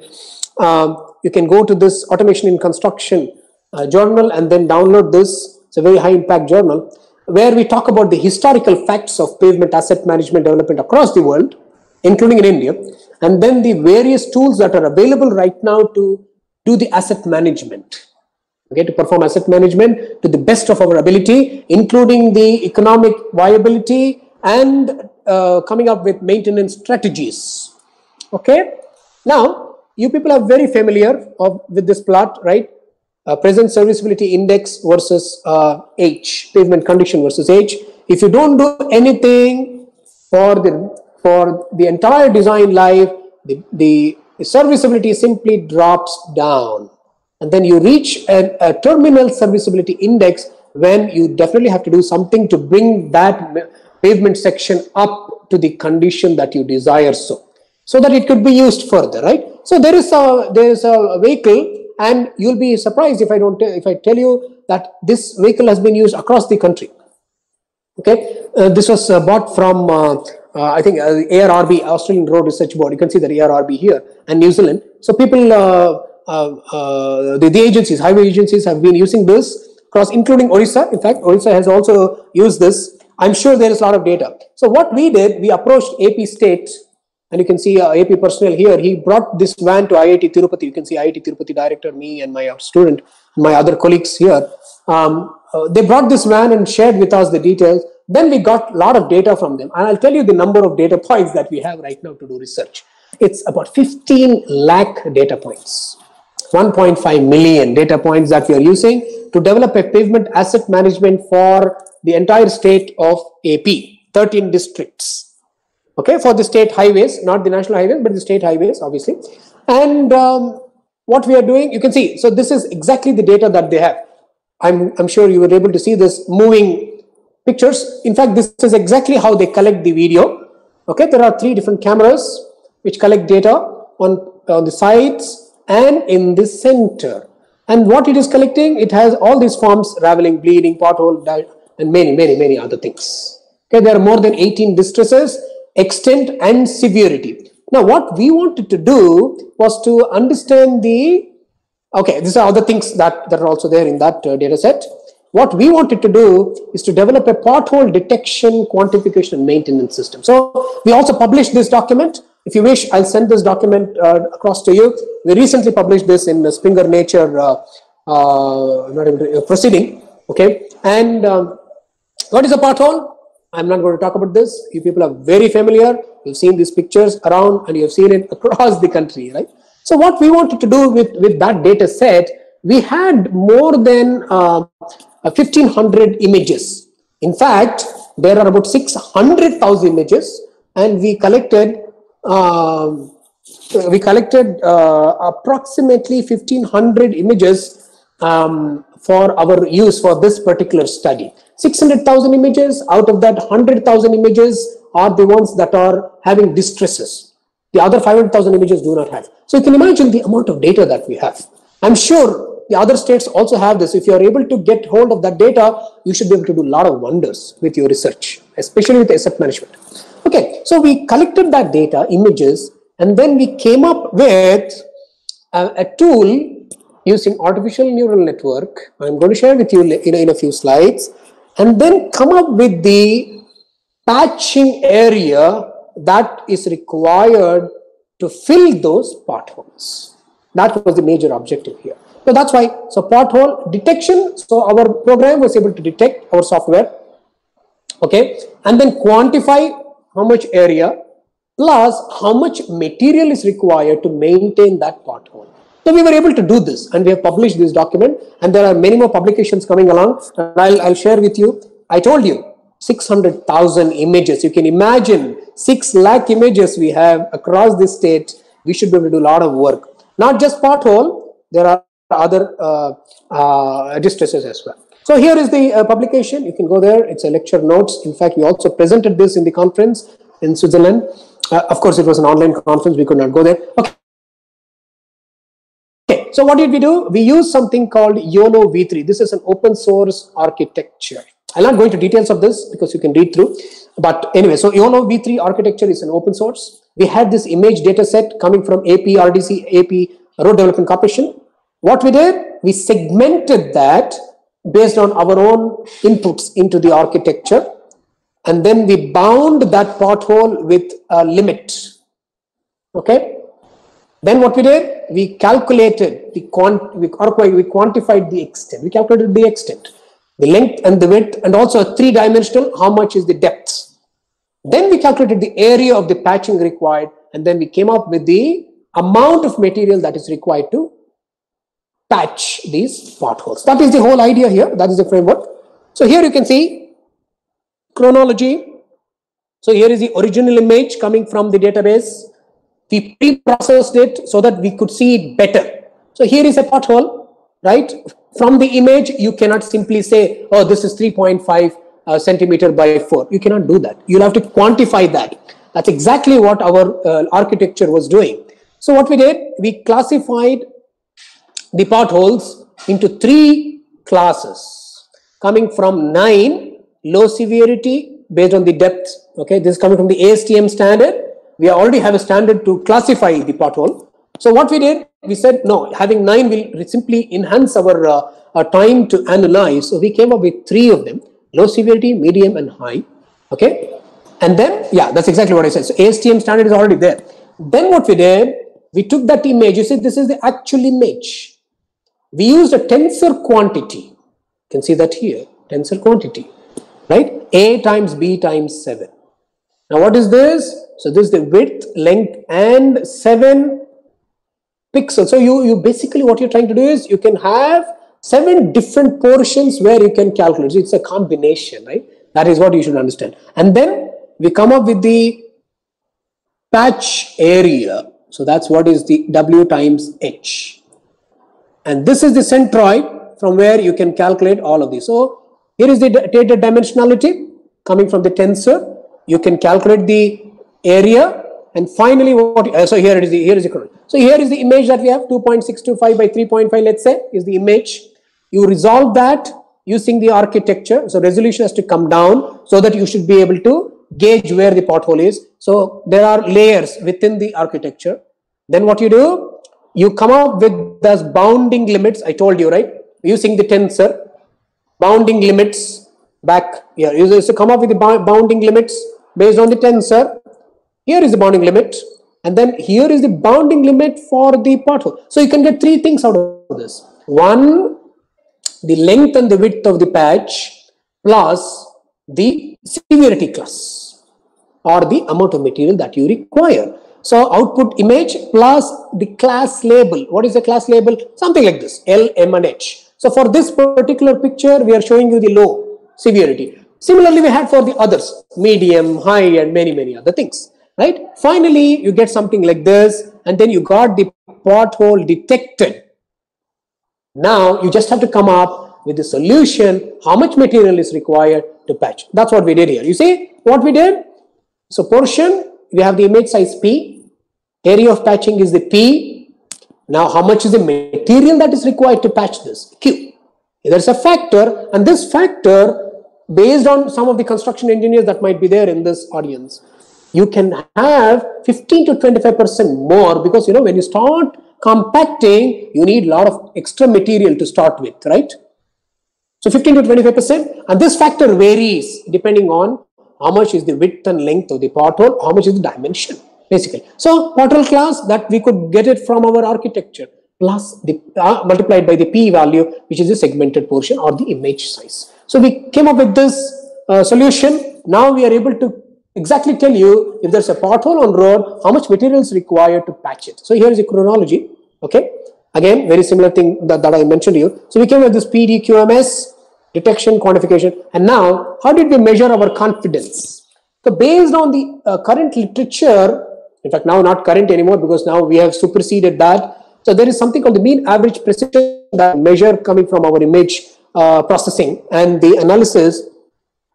There's one literature reported in 19, just last year, we reported in 2020, it's slightly better than what they have. In fact, now we have enhanced this also to about 95%. So we have been adding the images. So we are coming closer to 95, 96% of the confidence. It's a good thing, right? So whatever we are able to predict, that is exactly what is there in the field. You cannot simply go to the field every kilometer, right? So we should be able to collect these images coming from the van that is running. You get the images, pre-process it, and then go to the image architecture. It could be YOLO V3 or some other software that is there in the open source for that matter. Get the bounding limits, get the quantification, and then patch it. You see how beautiful that's the way the asset management has to be really brought about, so that you can utilize the artificial intelligence, the deep learning techniques that we have, or the artificial neural networks. So they are the buzzwords right now, right? Okay, so we were able to do this with 41 images. We have added about 1,000 plus images already. So the number has gone to about 95%, literally 95%. Okay, we'll share more detail. Now, what are the future expectations? The last slide before I show you something about our own research. So please understand that this is something very important, where we have a very good collaboration between the academia and the industry. Otherwise, what happens is you keep on doing your work in the lab, you keep on publishing. Whether it is going to the real practice will become a very big question mark, right? So please start fostering collaboration between this. So we recently got an NHI project. You'll be happy to note this. National Highways Authority of India gave us a research project to modify the IRC 37 guidelines. So we have come up with that project, and we will be running it through the next 3 years. So we will be revising the IRC 37 guidelines for the national highways, obviously. So that is that's where we are going with the academic prowess into the industry collaboration, right? So we have to utilize the industry. So it's a client-based approach. Plus, if you recall from the asset management that I shared with you, APRDC is very much in touch with us to get the asset management tool from our site, toolkit. So please try to do this. Field design, specifications, and laboratory correlations have to be done. Otherwise, you cannot come up with a very good quality specification that is closely simulating what we do in the lab, right? And then some of the things that you can always think about is the LCA, life cycle analysis, life cycle cost, benefit cost ratios, management and econometrics. All of these are part of the assets, right, pavement assets. And then again, I showed you some pervious concrete. There could be also asphalt rubber, many other things. Okay, here are some glimpses of our lab. We developed this lab at IIT Tirupati within a record time of 10 months. So 4 crores, in fact, I should say. So we have a state-of-the-art lab right now. We have a very good, strong group, advanced pavement systems, more than 5 PhDs plus several MTech and BTech students working with us. Okay, so we can do all kinds of fundamental research on asphalt, cement and cement concrete with our labs. Okay, we have all the equipment. Plus, we have a state-of-the-art UTM, which is one of the best in the country right now.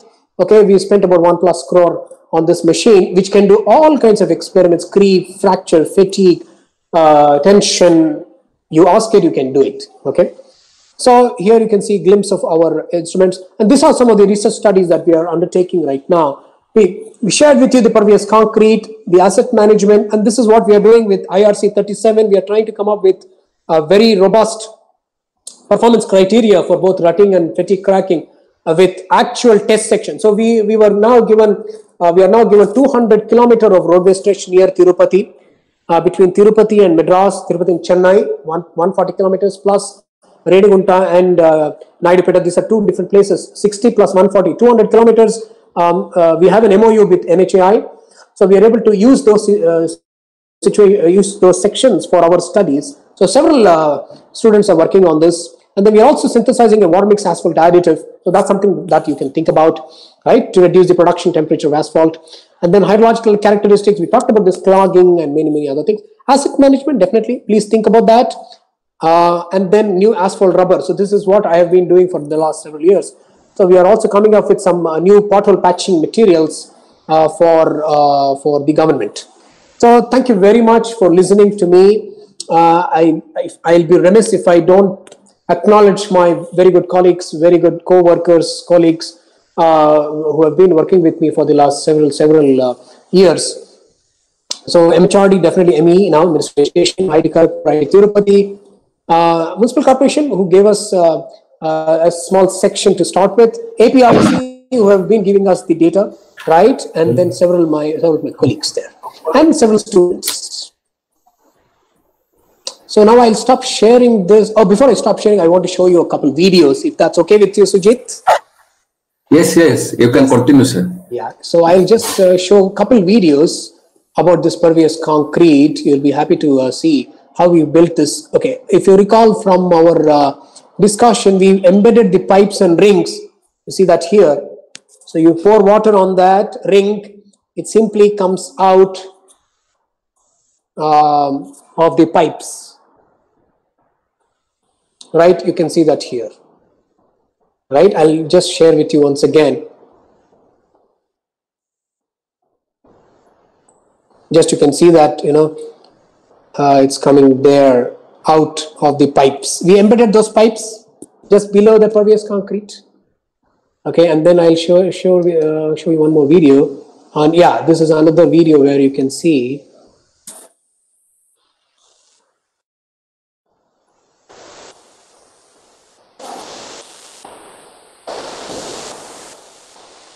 Yeah, you can see that pipe here, ring there, and then water coming out of this pipe. Let me repeat. See, there's another ring where you can, you can see water coming from the bottom there.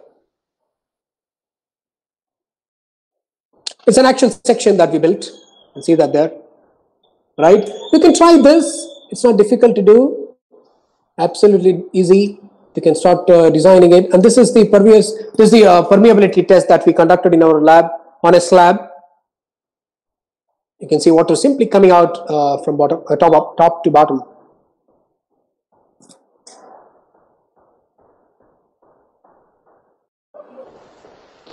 Okay, and then one more video of the double layered pervious concrete that we have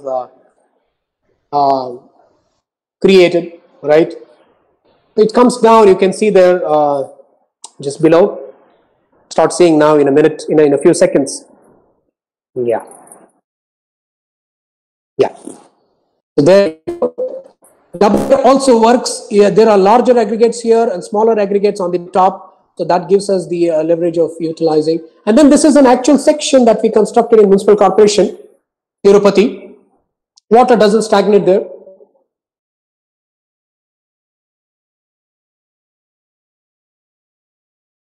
There you go. one more last video before I wind up. Yeah, here you can see.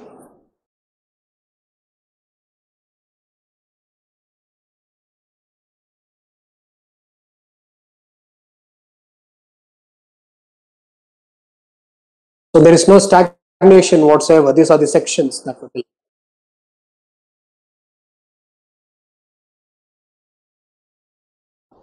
So that's about the presentation. Sujit, over to you. I hope I didn't take too much time. Just on your video, sir. Yeah, sure. Let's do that. Yeah. Yep.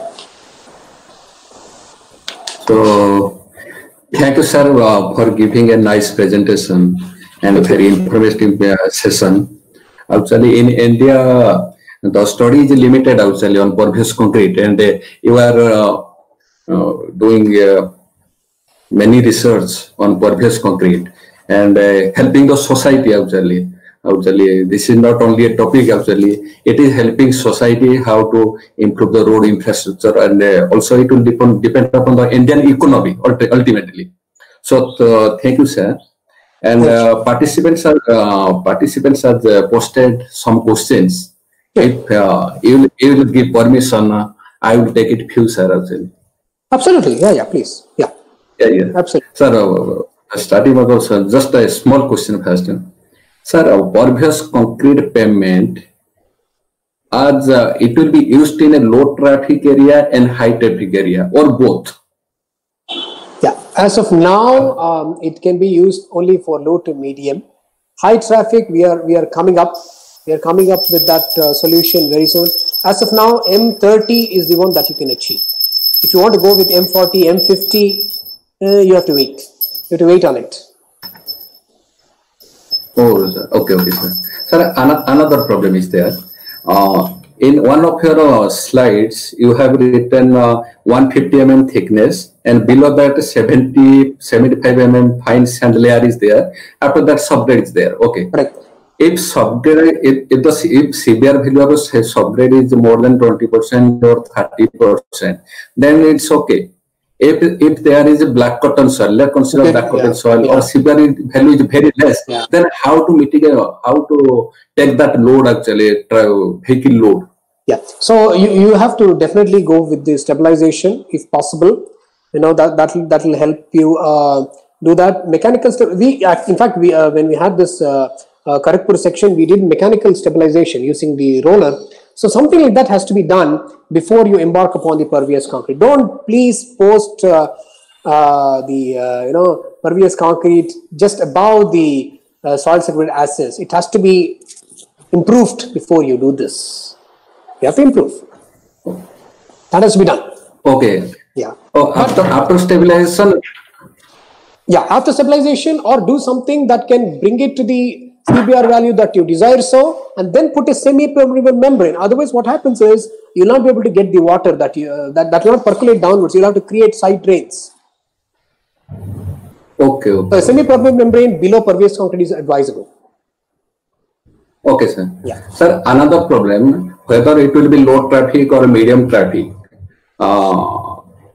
if vehicle will be move over it, then oil or grease. That's a good question. That will be dripped into pervious concrete. So automatically it will make a layer around the particles actually. So how to mitigate that?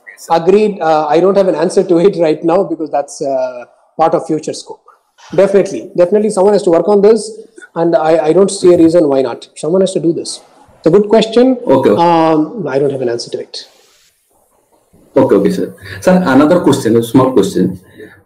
If there are some interconnected voids as there, and traffic will move through it, and then for some fine particles or medium-sized particles, that will be stuck into the voids.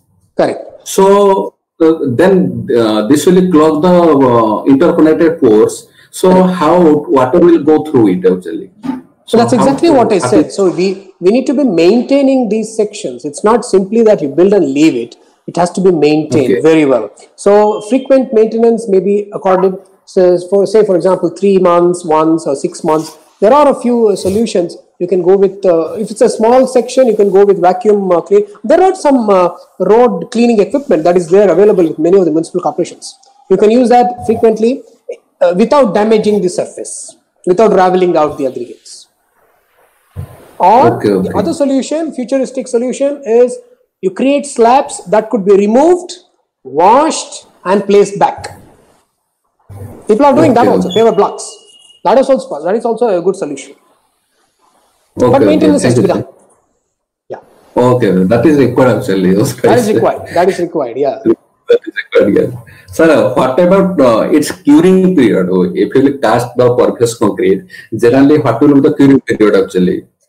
No, curing period is not much different than your conventional concrete. We usually do it anywhere between 14 and 28 days. But you can open it for traffic, minimal traffic only, because you know the rate of hydration is very fast.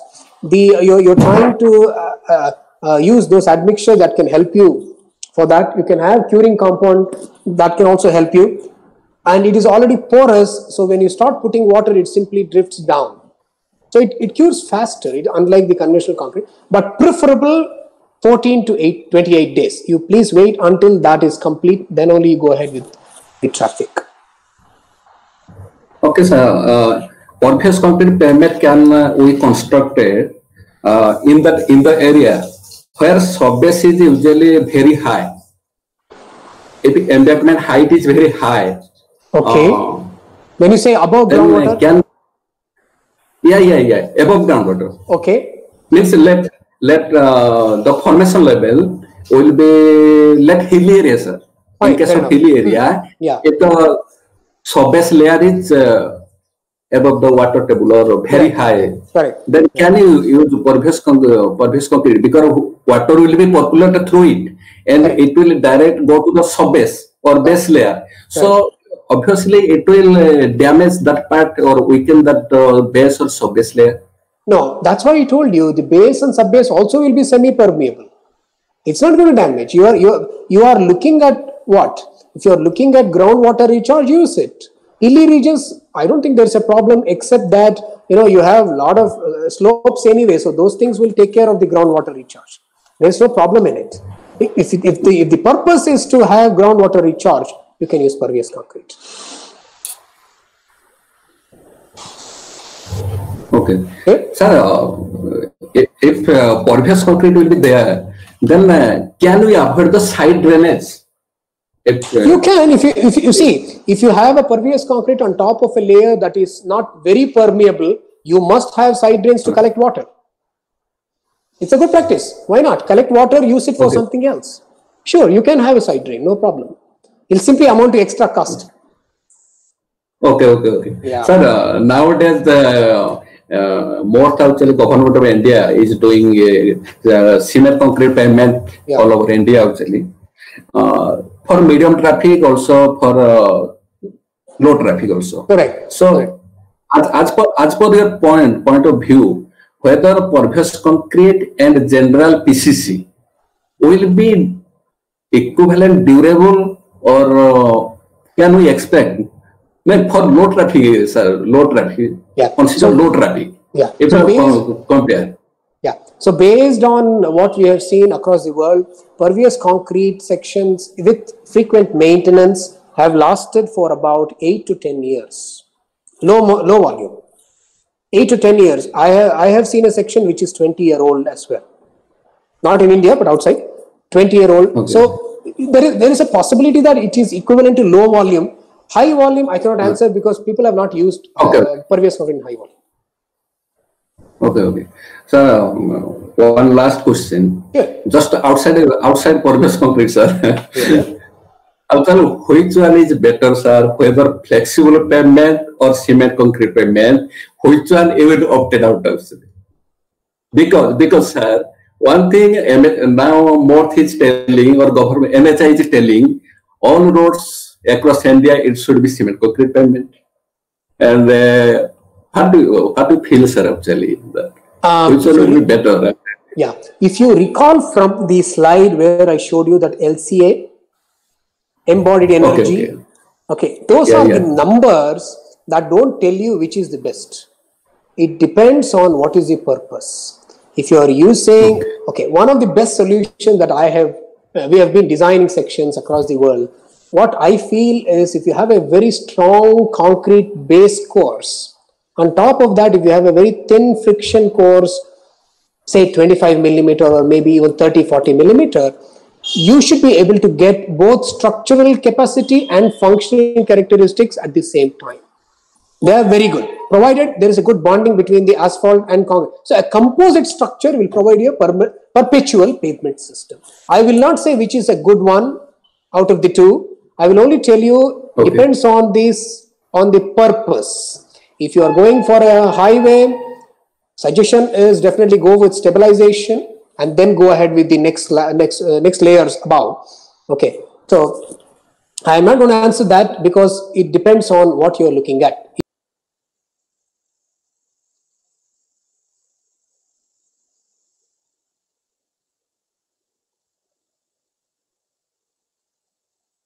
To do revision will actually help us understand the zonation of the entire country.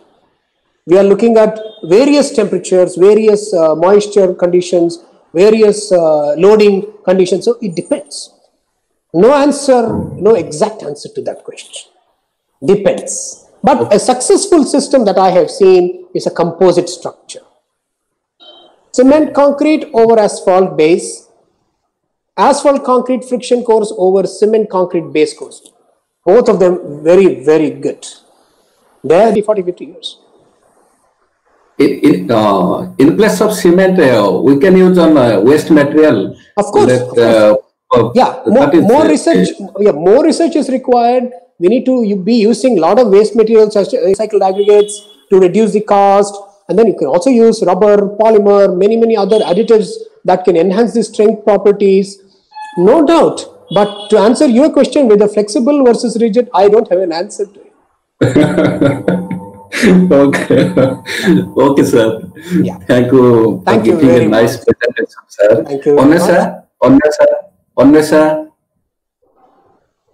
Onesa, do you hear me? Yes, sir. Yes, sir. Yes. Please conclude. Let's conclude. Can I ask you a question? How many delegates were there, if I may? Sir, actually, total 650 participants are there actually. Okay. And many of the participants across India, also from Vietnam, also from Indonesia, also from Nigeria. Also from Nigeria, one of the participants in our screen actually he has faced he has faced some problem actually for in YouTube. Also he has posted some questions. I have conveyed to you. Okay. So sir, all participants are appreciating you and very nice session and nice presentations. Also they have requested your PPT actually also. We can share. Just send to my mail and I will share it with them. We will definitely share. And one thing I want to conclude before I please understand that there is no exact solution to all problems. It's an open-ended thing, and you need to be doing a lot of good quality research. My experience with international work has been that you start doing a lot of good work in the lab, let's say 2 years, 3 years, invest a lot of time and energy. Of course, money comes with it, definitely. Do a lot of good work in the lab, in a controlled environment, understand the varied prospects for, let's say, 3, 4, 5 years, and then come to the field. Don't place these sections on the field and then start analyzing, because that will simply amount to failure, and then you will not be able to understand the forensics of it. So this is my experience.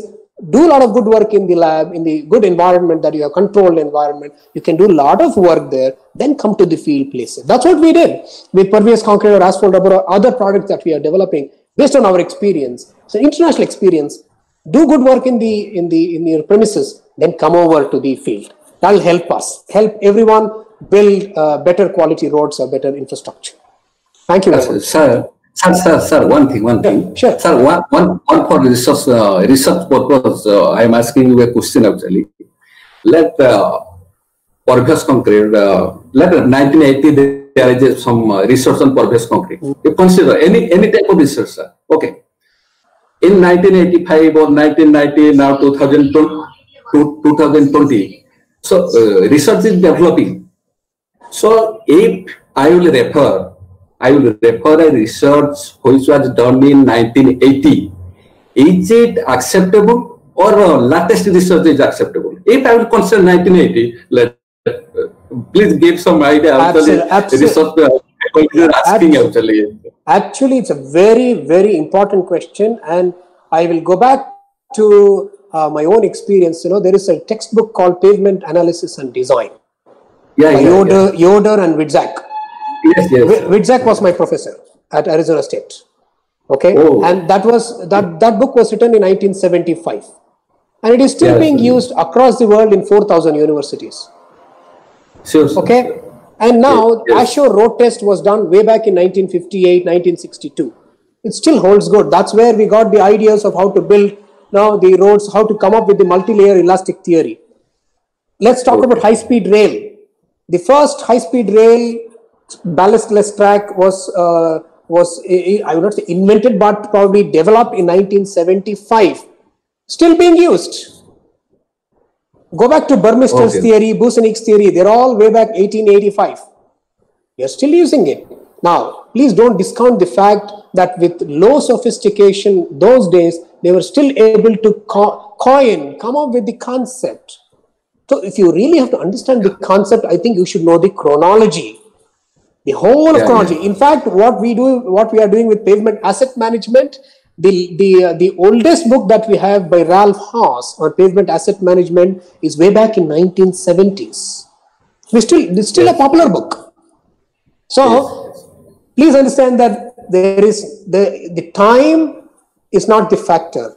What they did those days and how has it improved, that's why we have written several state-of-the-art papers. If you look at our own review papers, we go back all the way to 1970s, 1960s. It's an important aspect.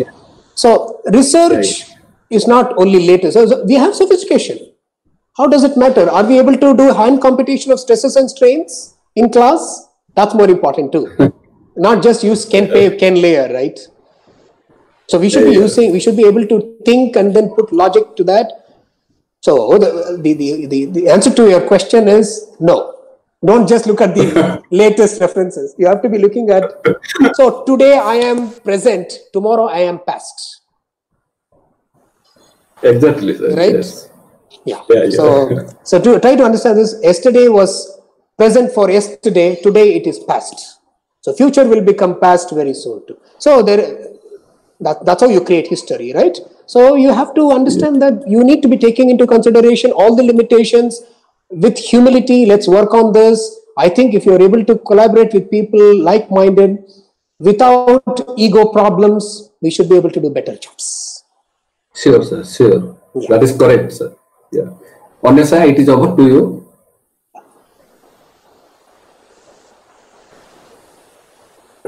Vanessa. Thank you, sir. Thank you, sir, for your valuable time. It was a nice presentation. Thank you. Thank you, sir. Okay, so I leave now, right? Okay. Yes. Thank you very much, Sujit, and thanks to your management, thanks to your team. I wish you good luck for the next 4 days. I also hope that it will be very successful and the participants will take back excellent things out of this. Okay, sir. Thank you, sir. Thanks. Thank you, sir.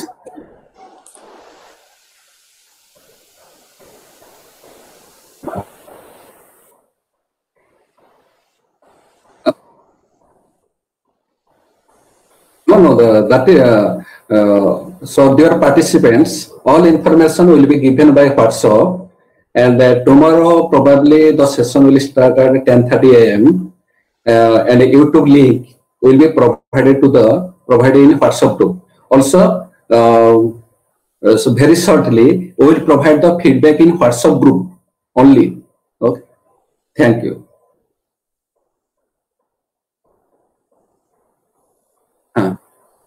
Mr. Bonnett? Hello, Mr. Bonnett?